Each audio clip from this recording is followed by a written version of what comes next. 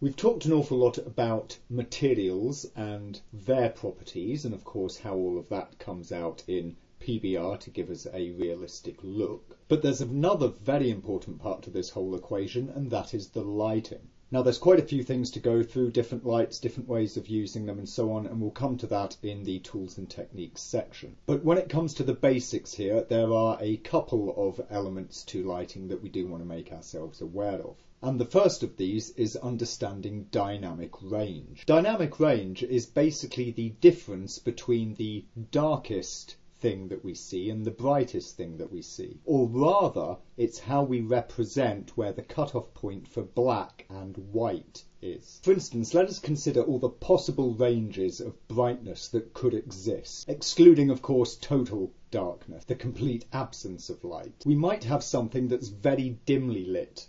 Let's imagine a teeny tiny birthday cake candle on the birthday cake for a flea, outputting, of course, just this ridiculously tiny amount of light that's barely perceivable. And then at the other end of the scale, let's imagine something like the surface of the sun, something so incredibly bright that it's just beyond blinding. And then let us imagine a scene that contains such an incredible range of lighting value. Obviously, we take any image of this scene, and what the scene will contain, irrespective of the objects and colours and everything else, is there will be a brightness range present in the image, a brightness gradient that exists in the image as a whole that goes from dark to light, the darkest areas to the lightest areas. Usually, though not always, we would represent, the darkest as black or near black, and the brightest as white or near white. But in a case where we've got a massive range of brightness value, we sort of have to clamp that. So for instance here we see a dark to light gradient. When we take an image, what we will set is somewhere a black point, which we see on the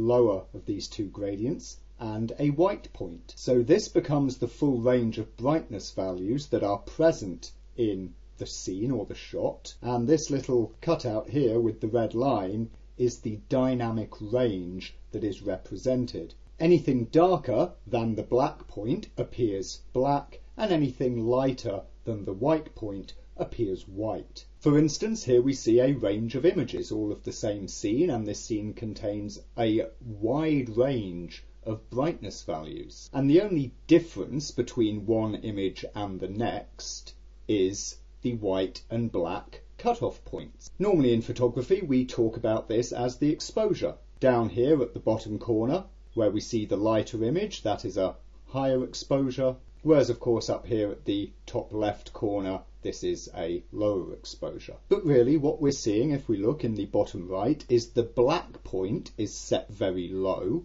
and so this foreground of the cacti that is not very bright we are able to see, and the white point is also set low, so of course the sky is blowing out there.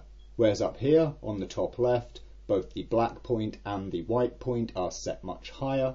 As a result, due to the increased white point, we can see more detail in the sky, but due to the increased black point, we've lost detail in the foreground there. A common place where we might encounter, something of this nature is going to be something like this, an interior shot. In this case, some museum somewhere with a funny looking rock, very modern art. But what we can see is that whilst the interior here is all nicely illuminated and we've got a good view, a good level of brightness of everything in here, allowing us to see the scene, we can also see that the outside world is massively brighter than the illumination inside. As such, the windows are just whited out completely. This is very common in interiors. We see it a lot in photographs and images. Having a well-lit interior will often blow out any details from the outside as seen through windows, giving us what just look like these bright white light panels. We see here another example of it, again, a shot taken from inside through the window, when we have the exposure such that we can see details inside the room, admittedly not an awful lot here, the outside is completely overexposed, and if we adjust the exposure such that we can see the details of the outside world, then everything inside has become too dark. Now, no doubt some of you will have seen HDR photographic techniques. In some cases these can be done in camera, otherwise they're often done in post, in Photoshop and the like, by combining multiple exposures together. And this can be nice because it gives us both the lower exposure details and the higher exposure details all together in the same image. However, it can look a bit weird, especially if it's pushed too far, giving results that can sometimes start to look a little bit surreal. Principally, this is because it starts to violate the kind of dynamic range that we're used to seeing in most photography. Now, the human eye does have quite a wide dynamic range. That's why if you were to stand here at this point in Paris and look across the water here on such a time of day, you would, with your naked eye, see well exposed both the foreground and the sky all at once. The reason photographs adjusted to mimic this sometimes look a little strange and surreal is because the contrast is different to how our eye perceives it. You've stretched the dynamic range of the image from white to black, but you haven't stretched the contrast in the same way. So what does this mean for us in terms of doing rendering, since of course we've been looking at photography? Well, ordinarily, Lightwave's renderer will behave more or less like a camera. It will have this fairly tight dynamic range. We have, of course, got all of this stuff in materials for PBR. Our lights and everything else work in this PBR fashion. But one of the things with doing photorealistic rendering is that we want our renderer to spit out images that have behaved more or less like photographs. Or put another way, we want our virtual camera to take pictures in the same way as a real camera. As such, you will find that when you get renders out of Lightwave, you have a dynamic range behavior that is broadly the same as you would expect from most film or digital cameras, somewhere in the region of 5-ish stops of exposure. One of the things that we will wonder, of course, is how do we control this? In a real camera, we can turn exposure up and down. And we do this in a real camera, without going into too much detail, through altering the shutter speed, the aperture, or indeed the ISO sensitivity, either in a digital camera or by changing film. We'll see that we do have things like shutter and aperture control in our Lightwave camera, but those are for lens effects. Changing those will not change the exposure. What we don't have is a sensitivity or an ISO type control. And so when it comes to actually adjusting our overall brightness, our term of exposure, we generally tend to do this by just changing the lighting values. We turn the lights up when we want brighter, we turn them down when we want darker. Very often we will want a certain balance in our lighting, and we'll look at that a little bit when we talk about artistic lighting afterwards. But we can very easily fiddle that up and down in the render properties using the global light intensity here, which will just ramp all of our lights up or down together, thus giving us something analogous to an exposure control. Of course, if you had backgrounds, you would also adjust those, and if you were using GI, then you can adjust any GI percentage here in line with all of that. Of course, what we can do is also affect the dynamic range of the image itself.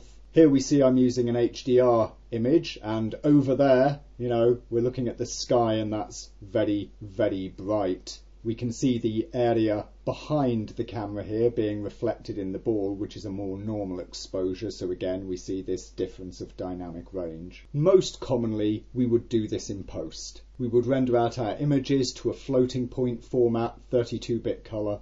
That would capture all of the dynamic range information.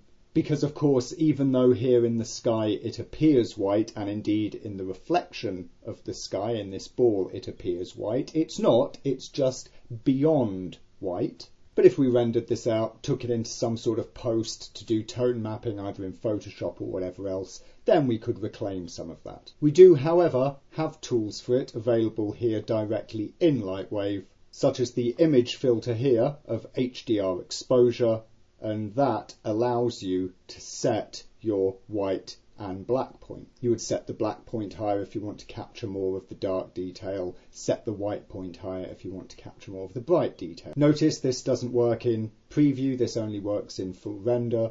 So if I set my white point here to 5 and we actually do a full render, then we see that we've reclaimed all of that bright detail. We're now seeing, of course, the sky there in blue, we're seeing the bridge is no longer blown out, and of course the same in the reflections here, whilst you'll notice that the reflection of that stuff behind us, because we haven't altered the black point, is still as it was previously. All we've done here is to broaden our dynamic range and then, bring that down to between white and black within this image. Now there is another place where dynamic range, and specifically things that go super white, will make a difference for us, and that is in anti-aliasing. For instance, we see here I've got an area light. This could be a piece of luminous geometry, it doesn't really matter. But we're looking at it and it's rendering there. So let me just take a full render so I can get image viewer.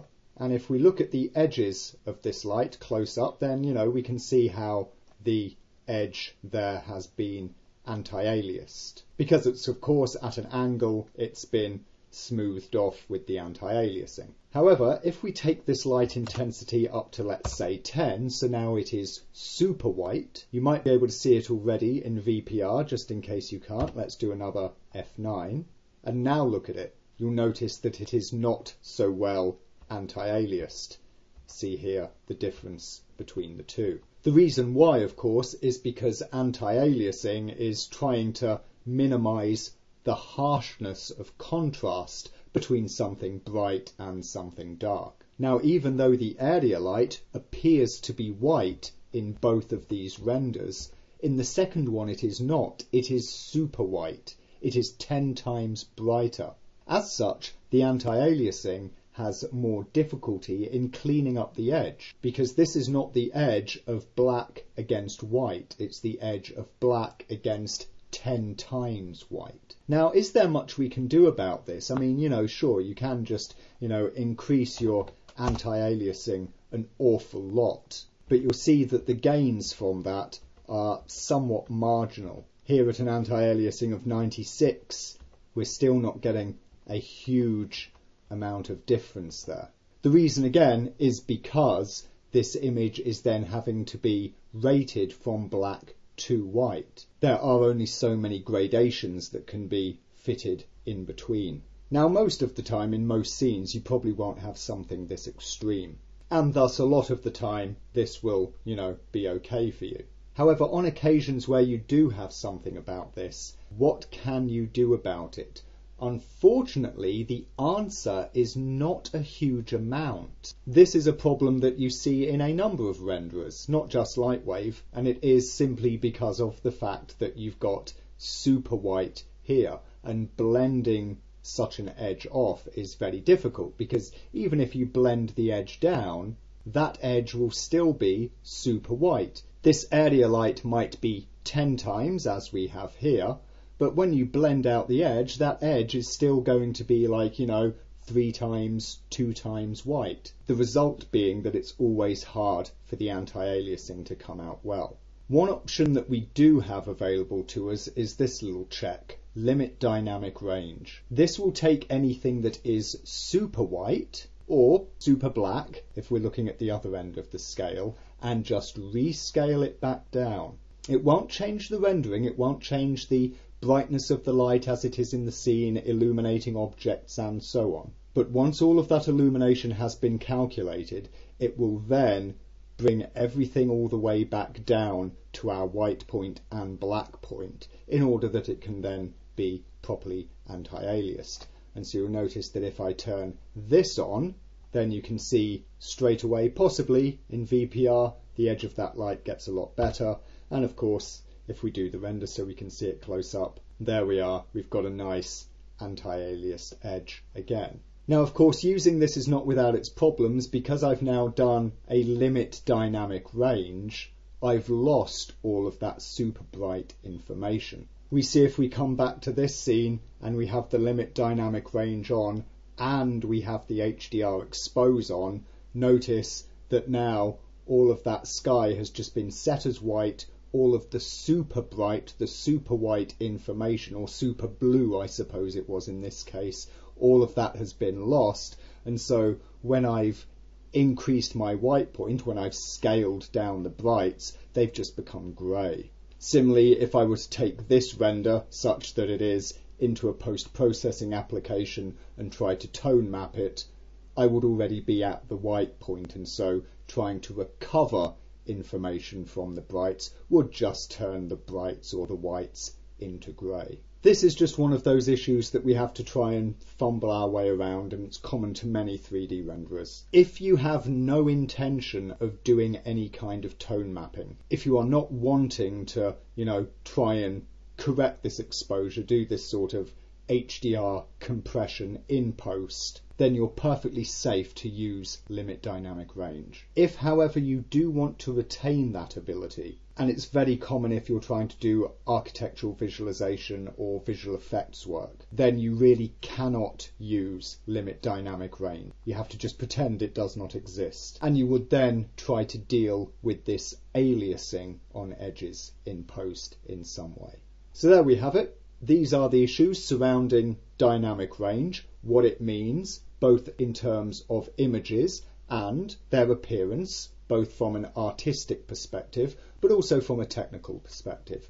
And we see here the tools and options that we have available to us in Lightwave for dealing with it in different ways, in different circumstances, and some of the little niggles that we just need to work our way around on occasion, or indeed the things that we might want to keep in mind when setting up our scene lighting so that we can set things up to try and prevent ourselves running into any of these problems. And as we go further into the training, particularly the project section, you will see us working with lighting in certain ways that helps us to build scenes and lighting setups that work out pretty jolly well in our renders.